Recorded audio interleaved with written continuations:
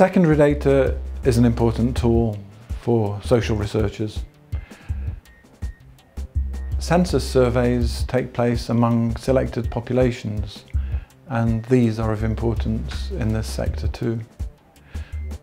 In primary data, collection for social research cannot assume that approaches accepted in the commercial world will work efficiently.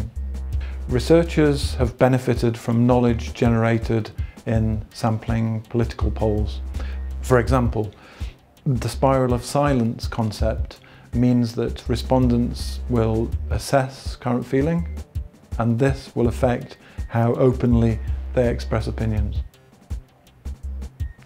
Three sources of error with pre-election surveys are a late swing in support, a differential turnout, and what's called the poll effect.